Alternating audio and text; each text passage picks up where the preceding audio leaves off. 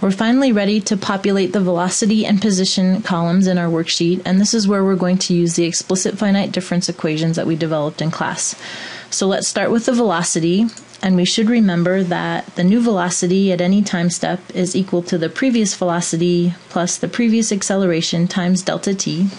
So we will enter a formula here that gives us that expression. So equals the previous velocity, which is found here in cell H4, plus the previous acceleration from cell G4 times delta t, that's our dt underscore 1. So now we have a value for the velocity after the first time step. Now let's do the same thing for position. So the new position at any time step is equal to the previous position plus the previous velocity times delta t. So equals previous position here in I4 plus the previous velocity from H4 times delta t, dt underscore 1. And we now have a value for the position after we've taken one time step. Now that we have those formulas entered, we can simply copy and paste them down for the remaining times and step numbers.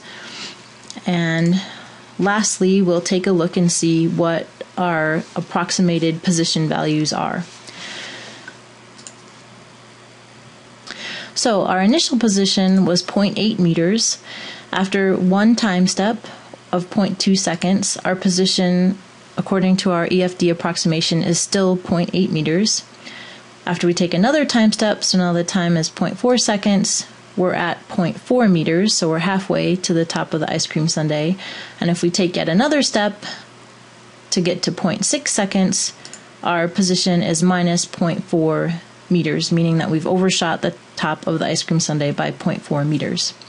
So remember that we were trying to find the time value where the position was equal to 0, and you can see that that's going to happen somewhere between a time of 0.4 seconds and a time of 0.6 seconds. So we want to keep track of that for some of the things we're going to do next. So let's go back over here in our worksheet and enter a value of 0.5 seconds for the final time, meaning the time the cherry lands on top of the ice cream sundae for our first time step, which was 0.2 seconds. So I'll go ahead and type in a 0.5 seconds into that cell. Now we'd like to take a look at the effect of the size of the time step on the approximation that we get for the position using the EFD technique. So let's cut our time step in half and run through these calculations again and see how we do. So over here in the parameters section of the worksheet, I am going to enter a formula in my cell for the second time step that's equal to the first time step divided by 2. So of course that gives me a time step of 0.1 seconds. And then we're going to move over to our time step 2 section of our worksheet and enter some things in there. So let me hide our time step 1 section. Okay, here's our time step 2 section. I've already populated the step number column and the initial values for time, acceleration, velocity, and position, and you can see that I did that by referring to our named cells.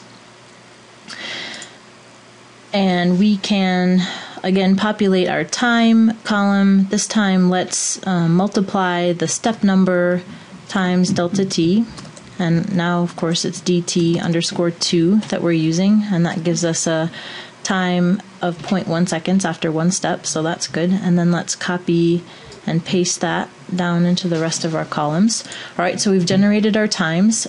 For the acceleration, again, since that acceleration is constant, we can copy our minus g down for all the times. And again, now we're ready to put in formulas to generate the new velocity and position values. So for velocity, again, we're going to have equals the previous velocity plus the previous acceleration times delta t. And again, I need to be careful to use dt underscore 2. And for the position, we have the previous position plus the previous velocity times our delta t. Okay, great.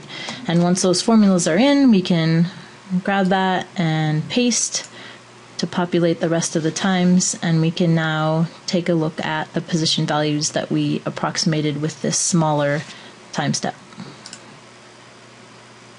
Okay, let's take a look at the position values that we generated using a time step of 0.1 seconds. Our initial position is 0.8 meters, of course, and after one time step, our approximation tells us that we're still at 0.8 meters. After two time steps, we're at 0.7 meters, and then 0.5 meters, 0.2 meters. And when we get to the fifth time step, or in other words, a time of 0.5 seconds, our position value has gone negative. It's negative 0.2 meters, which means, again, we've overshot the top of the ice cream sundae.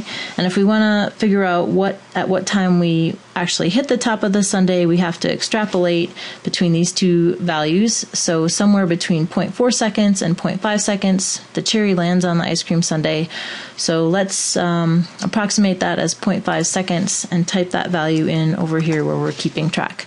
So again, the final time, the time when the cherry lands on the ice cream sundae, using our initial delta t value of 0.2 seconds, was 0.5 seconds, and when we used our smaller delta t value of 0.1 seconds, we end up with an approximate time of 0.45 seconds.